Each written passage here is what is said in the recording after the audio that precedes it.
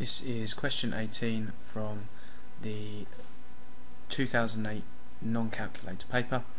Here we've got a question that is asking us to find the value of x and the value of y, where x and y are angles.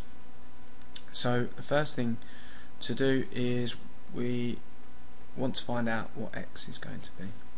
So what would x going to be? And that's quite simple. X is going to be 70 multiplied by 2, which is 140 degrees.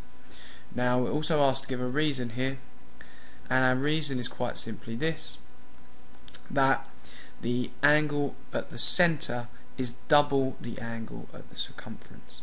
So the angle at the circumference here is 70 degrees. The angle at the middle then must be double 70, which is 140. So we would write down that the angle at the centre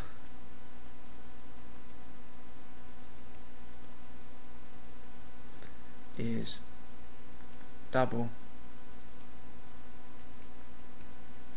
the angle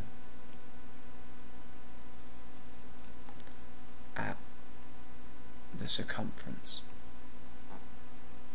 So that would be our reasoning there.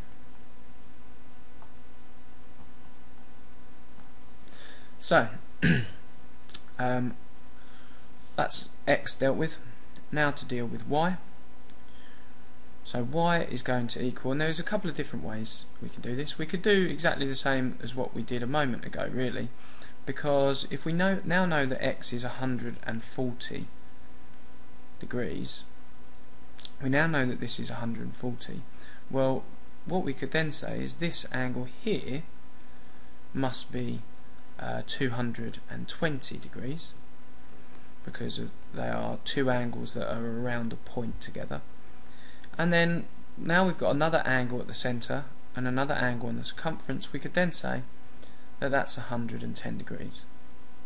So we know that y is 110 degrees. We could write that as we could write exactly the same reason for our reason for y as well, but we'll take a look at another reason why it's 110 degrees.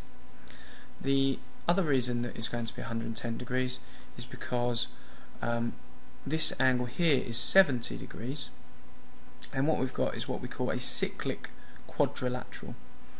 So a cyclic quadrilateral is simply a quadrilateral, so a four-sided shape that is inside a circle that touches the circle at all of the points on the quadrilateral. So we can see here that A, B, C and D are all touching the circle. It creates a four-sided shape, and that's what we call cyclic quadrilateral.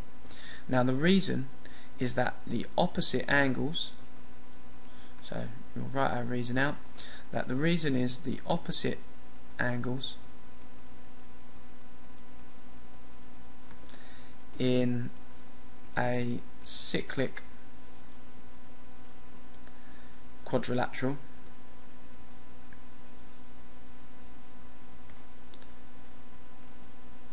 so the opposite angles in a cyclic quadrilateral sum, so they add up to 180 degrees.